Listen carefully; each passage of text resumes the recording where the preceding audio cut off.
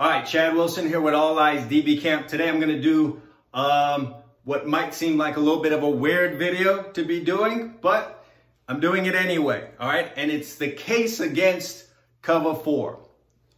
All these coaches love running it, all right? To be honest, it's a bunch of linebacker coaches. I get it, I understand it. I'm just telling you our view from the back half of this thing or the back end of this thing. The majority of safeties and especially cornerbacks hate quarters coverage. They absolutely hate it. And I've always had this theory and this motto. Cover four is not a coverage, it's a defense. Cover four will work for you if that's what it is that you do as a team, all right? Cover four is your primary coverage. Cover four is what you work. You work everything, all your other coverages off of cover four, but the primary thing that you run is cover four, and you have a bunch of variations of cover four, and it's what you practice all week. It's what you practice a whole bunch in the off season, and then when you get to the game, there are far fewer mistakes. Now, there are mistakes in every coverage, but I have not seen more big plays given up in any other coverage than cover four. And to highlight that today, I'm going to talk about a play that I put up on my Instagram page at All Eyes DB Camp. You should be following it at All Eyes DB Camp. If you're on Instagram, you should be following that right now. But I'm going to use this play that I put up here on Instagram. I'll often put a play up and ask guys what coverage would they run against the particular play. And with this particular play that I put up, I got a couple of answers that people said run cover four, and I don't like it. I'm going to tell you why, all right? To this side, okay, and basically, let me just talk about the play real quick. Let me just rub this out. Pause. Anyway, here's the play. It's a basic concept. It's usually designed to attack one high coverages if you lack a little bit of discipline. I'm not saying you shouldn't run one high against something like this if you're expecting to get it. But for those of you that like cover four, I'm going to tell you why it's not a really good concept. Again, unless cover four is your thing that you do. All right. You don't just pop cover four out and run it. It's just, again, my theory. It's been my experience. You don't just pop cover four out and just run it at some odd point in the game. It better be something you're extremely good at and have repped a ton in practice. Anyway, here's a concept. You've got a shallow by the slot right here, designed to put this guy in conflict, a little bit of eye candy for your middle linebacker. All right, you've got a dig at about 10 to 12 yards here, maybe even deeper sometimes, but 10 to 12 by this tight end. And behind it, you've got a post route. All right, we all know what a post route is. And then you get a corner route here where he attacks this seam area, ducks it back out here. Maybe we get this guy to not be in a third if he's supposed to be there, or we can out leverage a free safety or whatever safeties on this hash and drop a ball in there behind it, so on and so forth. All right, so for those of you who would tell me cover four is something you want to run against this, I'm going to tell you the reasons why that might not be the greatest thing in the world for you to do, okay? And I tend to think there are guys out there that just want to say cover four to virtually anything that has been put out there. You just like cover four, all right? I'm going to tell you the problem with it. Okay, on this side, you may be all right, okay? You're going to lose the threat of number two here. And for those of you that are kind of new to the game of football, when you hear a coach talking about number two, he's counting from the outside in as to the number of receivers. So this would be number one. He's the widest guy, number two. And if this guy were to come here, he'd be number three. Okay, so that's what I mean when I say that. Not a jersey number, not talking about a jersey number. Okay, so you're going to lose the threat from number two early. All right, that's going to make this read and cover four kind of easy for that guy. All right, kind of easy for him. So we know in cover four, when there's no threat from two, you get this double team on one. Okay, free safety's eyes. If he's got a guy going underneath 10 yards or less, 5 yards in this case, really early, he can now get his eyes over here and hit this double team with the cornerback who has quarters, okay? He could press it or he could just zone off to his quarter, all right? Because that's why we call it cover four. And this free safety can start working his way off the hash here, and we can get a double on this guy. That's great. You get that all taken care of, all right? Your nickelback or your, whatever slot defender, whatever you want to call him here in your particular defense, It's going to be fine here. He's going to lose the threat from 2, and he's going to work his way up here. All right? Once again, we've got this corner route ultra covered. 2 guys bracketing this corner route, and then we've got a guy underneath him. The corner route is dead. The problem's not here. The problem's going to be on this side of the field, okay? And here's where safeties and cornerbacks hate this coverage, okay? In most cases, when cover 4 or quarters is not your defense, it's not the thing that you do, a lot of times you play this guy outside leverage and he's got a quarter, okay? And depending on what happens inside with this one, your corner can get a double with this guy, just like I talked about over here, all right? In this particular case, though, this is kind of a cover 4 beater to this side of the field. Remember I told you this was going to be at about 10 to 12 yards, okay? This means now, once this guy has gone 10 yards plus, that means this strong safety now has him, all right? And here's the problem for this guy. This guy hates this coverage the most. Corners hate the coverage the most, followed by the safeties, because the safeties have to sit here and wait and wait and wait, figure out what this number 2 guy coming at him is going to do. And if he's coming straight at him or he covers 10 yards, like I said, you're now man-to-man on a guy.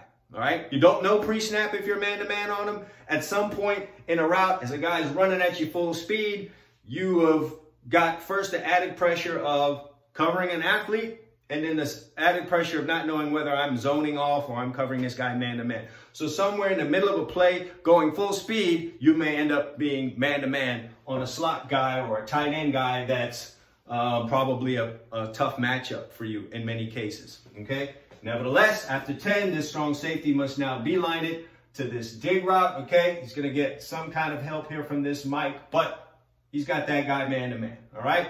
This guy is going to work his way possibly after a reroute, maybe, depends on what you guys do in your cover 4, and then kind of work himself out here to here. I forgot this route, which is what I did in there. Swung this guy out. So when he gets out here and there's no real threat anywhere else, he can kind of eyeball this and get ready to rally up to that if that's what the quarterback decides to do. Here's the big problem, though. This guy is reading 2, and like the safety, is not sure if he's going to get help on this route or not. Not sure. And if he's playing outside leverage, when this guy breaks for that post, he better be world class. If this guy's got any amount of speed whatsoever, this is going to be a losing proposition trying to race this guy to the post. All right? Going to be tough. All right? And any good quarterback is going to probably put that ball somewhere over here. Maybe not even really throw it to the post. He's going to throw it over here and make it a race between this guy and that guy. And that's one of the biggest reasons why this guy hates that coverage. First of all, I don't know if I have this guy man-to-man. I'm not sure. And if it turns out that I do, I'm probably going to realize that after this guy's already broken to the post, and now it's a full-on foot race to the post, or maybe somewhere over here to the hash. In this particular case, with a corner route, with a high route over here, maybe the quarterback's limited in how far this side of the field he can put the ball. But even if it's to the post and this guy's got any amount of speed whatsoever, it's a tough deal. Yes, I can put the corner inside leverage. Sure, I could do that. That just opens up some other things. Just opens up some other things that I could talk about later. But in this particular concept where guys will want to run cover 4, they're going to play outside. Okay, they're playing outside, and then this is the big problem. You lose this potential double team with the strong safety, and now we've got a foot race here. And like I said, this guy better have some serious speed. He better read it on time, or he's going to lose, and this is going to be a big play. These are the kind of plays that goes for touchdowns. I've seen it over and over and over at all levels. High school, college, and pro. This kind of play, bomb, post, given up for a touchdown. And it's usually having to do with that. This guy's indecision, and the fact that he's out leveraged. All right? Teams that tend to play this guy with inside leverage have different variations of quarters that they would like to run. And okay, you might be okay. That's why I say quarters is good if that's your defense, not some coverage that you whip out every now and then, because the chances of guys screwing this up is great, okay? Not to mention when you get this kind of route combination and guys get confused as to whether they were zoned off or chasing that post. It's just a lot going on post-snap. and if I was going to break it down as to why cover 4 is not the greatest coverage in the world, as some guys think it is that there's too much going on post-snap for these guys in the secondary. Too much thinking going on. You go from thinking to now having to be this really, really great athlete. I'm in zone, I'm in zone, I'm in zone. Now I'm in man on routes taking it way up the field. Okay, now there are other coverages where you might be zone early and it turns to man late. But in cover 4, there's just so much pressure on it. There's just so much pressure on it. Not to mention when this strong safety, who typically is not as good an athlete as the cornerback, gets routes like this, gets those kind of routes. Or he ends up with a, let's say, if you guys can still follow along, I've got a bunch of lines here. But let's say you get a real good athlete here in the slot and this guy ends up having to be full, man-to-man on him because the route goes 10 yards deep. What happens when you start getting this, and that? You saw Jerry Jeudy do that in a championship game against Clemson a couple of years ago. Completely spun the safety around, turned out to be a big play. All right, you guys just study that up. Watch how many big plays happen. You go back and look at the coverage, and a lot of times it's cover 4. And cover 4 has become this in vogue thing that everybody wants to run over the last couple of years. And I'll tell you right now, in my lifetime, okay, and I'm getting up there in age a little bit, offenses have never been more successful in packing on yards and points and touchdowns as they have been in the last few years. And I'm not blaming that all on people wanting to run cover 4, but I'm just telling you, it really hasn't helped, hasn't slowed anyone down.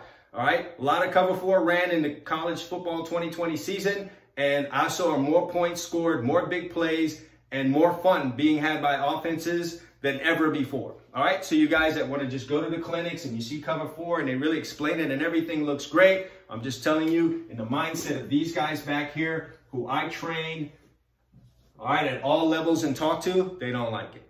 All right, they just don't like it. More videos to come on what an alternative can be to this particular concept. And by just using this one play offensively, I get to talk to you guys about some of the benefits of some of the other coverages. All right, I have other coverages that I like. Again, it's a personal preference, but more on that late, on some later videos. Okay, I'll see what you guys' reactions are to this. Couple of questions for you guys out there.